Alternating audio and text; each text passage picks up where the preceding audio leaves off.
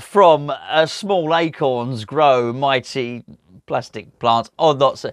It's not moved. It's not moved. I was going to say it's not budged an inch. It's not moved a millimetre. Nothing. We'll continue to water it. Let's check back next year, shall we? A slightly different video for you today. Some sneaky behind the scenes stuff, basically. As you know, we upload a video every day on this channel. Upload a video every day over on the main Hammers Chat channel. And pretty much as soon as the season starts, we upload a video pretty much every day on the Patreon channel as well. We're going to show you some of it. Don't need you to do anything. Just watch, kick back, enjoy. Particularly enjoy the bit where Tony... look, I'll be honest, Charlie's going to edit this video. I'll be very surprised if he doesn't edit Tony at the Man City game, losing his mind, Erling Haaland scoring against West Ham. Hopefully that should be a good bit. We got loads of stuff from our podcast, loads of stuff from our player rating, so you'll get to see a little bit of what myself and Gio for a little bit unedited. We play it safe sometimes over on these channels. Relax a little bit over on Patreon, in the comfort, in the bosom of regular watchers, if you want. You'll also see a little bit behind the scenes stuff from Gio, who's done a sort of what goes into making Hammers Chat, and I'll be honest with you, he's a bit of a busy boy, Gio. Anyway, there you go. Enjoy what is on display today. I'm going to go and water my plant. Were you, in terms of the training and how everybody in the club spoke about Bobby Moore, was he not his shadow, but was his presence still sort of felt at the club? No, not at all, Gonzo. Really? Not because you know, he didn't deserve to be, but he was almost wiped out from West Ham's history. Wow. And you know, I've spoken about it before. The way West Ham treated him, the way England treated him was disgraceful, absolutely disgraceful. You know, to the point where I think he was, once he didn't have a ticket, or they nearly threw him out or something. You know, he'd only gone to watch West Ham play. You know, so I mean, I was obviously first spell. I was 1981 to 1988. I never met Bobby Moore at the training ground, which to me is a joke. It's an absolute joke. I met Bobby when I was at Everton, and you know, he was genuinely concerned about how I was playing at Everton, and he called me over after a game and spoke to me. And I thought, wow, what a class person, you know, to do that. And you know, I was having a tough time at Everton at the time, and he called me over. And you know, and you just think, well, you know, someone like that, you shouldn't.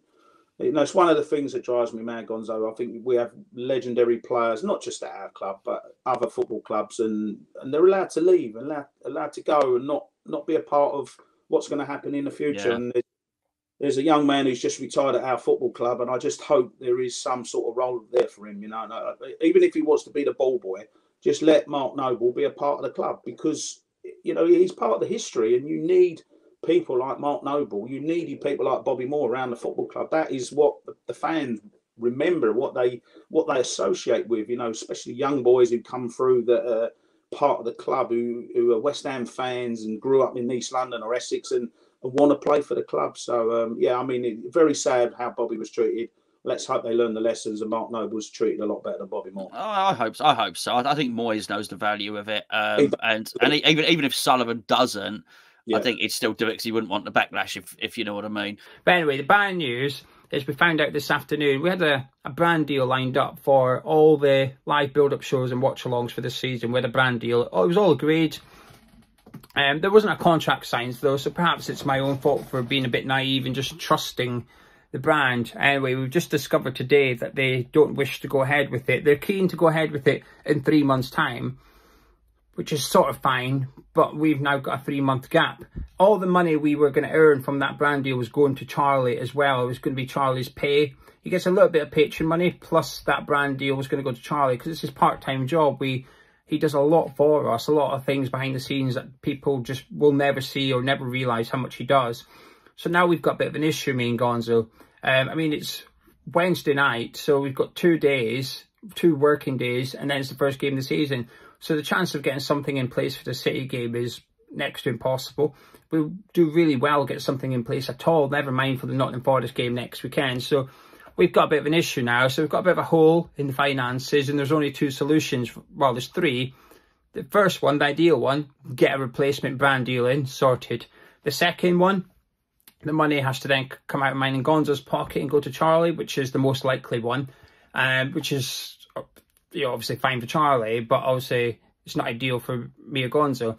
Or the third one is we don't give Charlie any money out of our pocket, and he just does less for Hammers Chat. But that's no use to him. It's no use to us.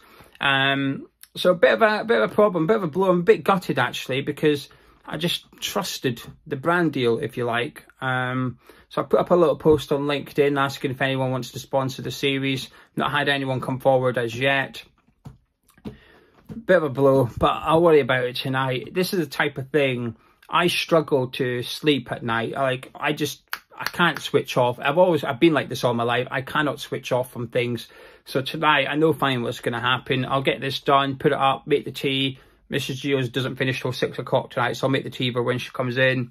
I'll spend a couple of hours with her this evening, and then got a little bit more work to do. And then when we go to bed tonight, I know fine what's going to happen. I'm just going to lay there, and it's just going to be going over and over and over and over in my head. So in a weird way, I'm just dreading going to bed tonight, because this is going to be bugging me a little bit until I find a solution. But I've got tomorrow, 48 hours to find a solution, essentially.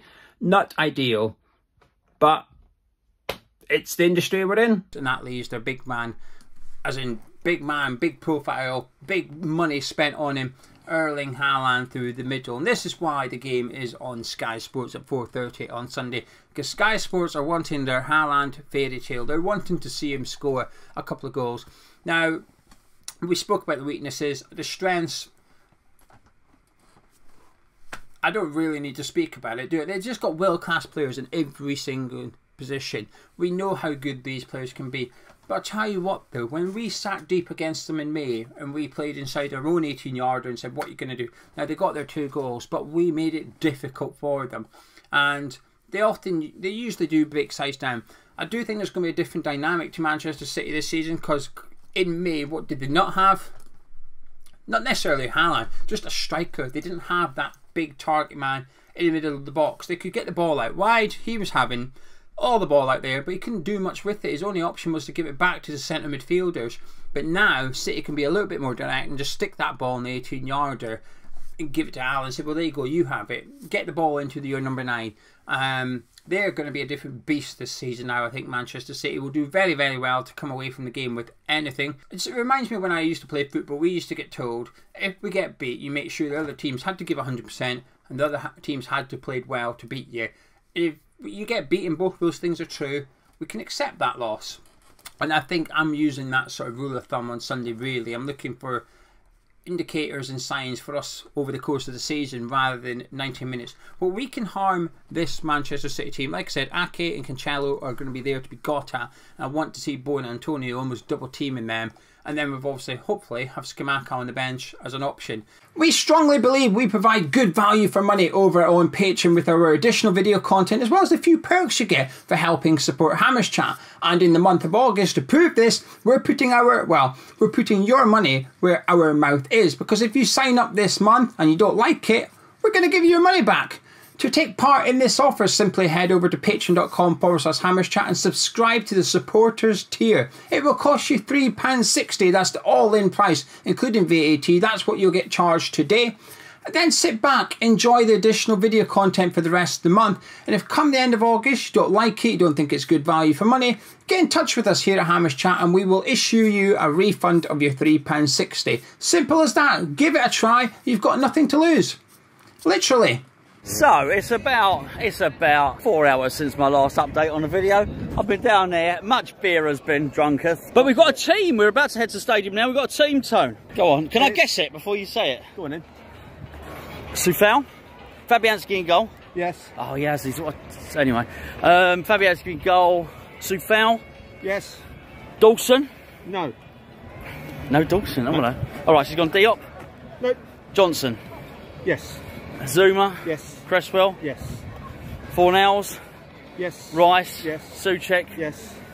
Bowen. Yes. Antonio. Yes. Lanzini. Yes. I don't know why I know. Well, I don't know. I didn't get 2 wrong. Or is David Moyes just horribly predictable? Areola, Randolph, Ashby, Coventry, Downs, Oko, Flex, Vlasic, Benrahma, Skabacha. Oh. Yeah. Well, we like the last one, Tone. You should be smoking a cigar with that hat on. Right, we're going to the stadium. I've got to say, getting in was a lot easier than I thought. I've been slagging it off for best part of 2 weeks. It worked. The GPay worked. The wallet, that was it. It was the wallet. the G wallet or whatever. I don't know. Anyway, here we go. Here's a stadium.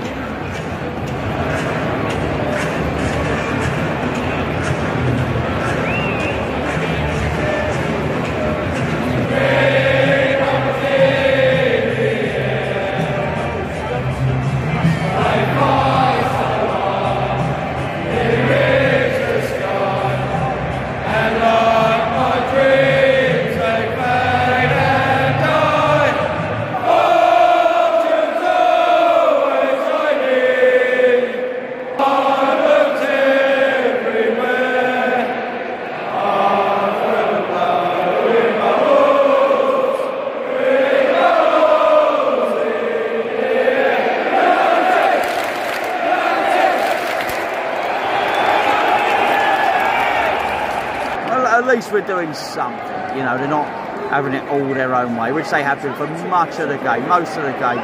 It's a little bit, that's Grealish against Soufal that you possibly saw there. Bit of a mismatch this game, I'll be honest with you. Obviously, with Soufal being the better player, here's Haaland. That's crap. That's crap. I'll probably sign off here, boys and girls, because, let's be fair, it's 87 minutes, it's 2-0 Manchester City. We've not really attacked them at all. One little positive though, oh my goodness, they just almost scored again. One little positive though is that Scamacca's looked pretty good. It really did looks okay. Tony. It's not happy. If you were thinking it's just videos on the Patreon, then you would be mistaken, because we also do monthly giveaways. This month, of course, we were giving away 2 signed shirts, one of Elise and the second one of the legend, in my opinion, Mark Noble, plus a few other cheeky small prizes in there as well. Anyway, while all that was going on, I was catching up with Jack Elderton from Analytics United for our brand new series. Have a look. Okay, we're sitting deep and we're trying to contain it and deal with it, which is what we did last season. And, you know, if we're hitting those out balls, we're sort of putting a heck of a lot of pressure on Antonio and Bowen to just do magic, basically. Yeah. And, like, don't get me wrong, they're both capable of doing it, but we're just going, please do it. Or we maybe step out of ourselves a little bit and go for it a bit. And then that felt almost kamikaze, even just doing it slightly felt kamikaze. I don't know. Was it... What could we have stepped to them is basically the question I'm asking. Very, very difficult now with Haaland, because effectively what happens is when you step out of that low block structure and go out and press them, it's very difficult to track the space. Then with Haaland, it opens those spaces for him to attack down the sides much more. And you see that with the second goal. Effectively, we moved out to press a little bit more. Soufal advanced to try and join the press, and then they played one pass inside, crossed into the half space with Kevin De Bruyne, and then suddenly it's Haaland moving it at speed with 40 yards to run into up against Johnson and Zuma. And there's only ever going to be one winner in that situation. It is near impossible for any centre-back in the league to be able to match him in those situations. So it's very, very difficult. And also, I think, you know, you've got to factor in their comfortability on the ball, which is just well above it's well above any team in the division. And if you look at the press success numbers for the match, even players who are pressing quite a lot, you know, someone like Pablo Fornals who likes to get about and make as many pressures as he possibly can in a game. 28 pressures against City, 0 successful. Jared Bowen, 19 pressures, 2 successful. Soufal had 1 out of 10. Souček had none out of 10. These are dramatically low pressing success numbers, which is just basically every time you go and even make a good pressure, you're coming up against players who are so good that they're quite comfortable turning out, or they've got another player to pass to 2 yards away who's got unbelievable ability to get out of those situations. Hello everyone, hope you're doing well. It's our first player ratings of this series, as West Ham United were defeated by 2-0 by Manchester City, with a debut for Connor Coventry, a debut for Flynn Downs, and a debut for the Hammers Chat player ratings notebook as well. I've got my numbers ready to rock and roll. Hopefully you have at home want you to play along with this series this season. So in the comments on Patreon, not YouTube, on Patreon, on the post that you found this video, just leave your player ratings underneath as well. We can have a little look and see what you're all thinking. Now, this is, I'll be honest, this is where my marks start to get a little lower. You thought the forwards were bad. They're a way to drop. Yes, Souček. Souček was a complete and utter mismatch. To watch him against, well, Rodri was good, by the way, in that game. To watch him against Gundogan, who you mentioned there, who you played well. I don't want to say he can't play in this team. He can't play against teams like that because it's too much of a broad stroke to say that. We know Souček has done well for us, but that was an atrocious performance. He looked off the pace. He looked completely outclassed. There was still this technique on the pitch, and he didn't have any of it. I thought he was easily manoeuvred around by the opposition. He can impose himself with tackles. He was almost there. As you know, like you might get a tactical shape. And you know, the manager might say, "Oh, somewhere," and then just in front, and he was just there as a person, part of the tactics. You could have almost swapped anyone out there. There was nothing exceptional came from him at all. Yeah, I actually, I'll go further than that, but it was a complete hindrance. We needed someone there to play the pass out or to help with the attack, and I'll get to the attack in a minute. But because I've said in the video, I felt we played that whole game with 2 attackers the whole time. But someone to spread the pass, someone to make the counter-attack, do something, man.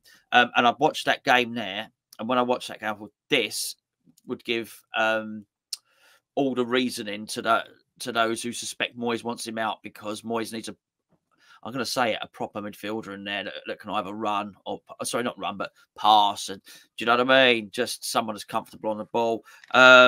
I'm going to be nice, and I mean really nice, and give him a 3. Yeah, I've given him a 3 as well. I think there was a couple of moments where he did break up the play well, and there was a couple of, say, nice passes where he'd be under pressure. He would just give a nice, simple pass, and that's what he's there to do. But I haven't checked this. I've seen it on social media. I probably should just have checked it myself. But he did 16 passes. You know, he's a centre midfielder playing 90 minutes. And I know we're not going to have much of the ball against Man City. But he didn't touch the ball until 12 minutes and 9 seconds on the clock. And the only reason I know that fact is because there's about 7 minutes in, the commentator said Souček is yet to touch the ball. Wow. But wow, okay, so I'm going to watch to see when he touches the ball. And it was 12 minutes in, it was just to kick it away as well. It wasn't even a pass, he just cleared it. And I thought, bloody hell, I mean, he's just been chasing shadows a little bit. Now, what I will say, they've just come up against the best team in the league, Rice and Souček, and the best centre midfielder in the league. And Moyes has then said, I didn't know what to do with the way they played their fullbacks. Now, that's something Man City have always done. What I will say is they perhaps don't always put both of them into midfield at the same time. It's usually one of them goes in anyway. But if Moyes is conceding that, then part of me thinks I've got to have a little bit of sympathy for the centre midfielders, because basically what Moyes has just suggested is they overloaded centre midfield and I did nothing because I didn't know what to do. So then that would suggest that our centre midfielders, I mean, we just turned up to a fight with a little twig while the opponent's got a gun, not even a sword. They've actually got a hand pistol, and we're standing there with a twig going, do you want to fight? It wasn't a fair fight yesterday, but I still found myself disappointed by Souček's performance. So I'll give him a 3. And like I said, I'm a bit like yourself. I'm trying to be gentle on him, but before the Man City game, I was almost certain, regardless of what happened yesterday, Souček, I would like to see Souček start against Nottingham Forest. It was that bad. I'm not even sure I want Souček to start against Nottingham Forest. No, I'd agree. And that really is just a small sample of what we've got going on over on the Patreon at the moment. There were even videos from this week I didn't even have time to include. So if you haven't already, make sure to check it out. Link in the description below, as well as the comments. That's patreon.com/HammersChat to sign up. And if you do that, you'll be able to watch all of this week's content, including tonight's Patreon exclusive podcast, 2 Spanners, 1 Hammer. On Friday, we have Gio's opposition predictions show. We have the breakfast show on Sunday morning before the match, as we always do. And then next week, the unbeatable, the brilliant, the slightly weird, but I can tell you for a fact, very lovely man, Mike, makes his long-awaited return, as well as an exclusive Q&A with Ian Bishop coming up later in the month. So if you haven't already, patreon.com/HammersChat. And hey, while you're here, subscribe to the channel. You know, Gonzo does good work, so give him a subscribe and a like. Cheers, everyone. Bye.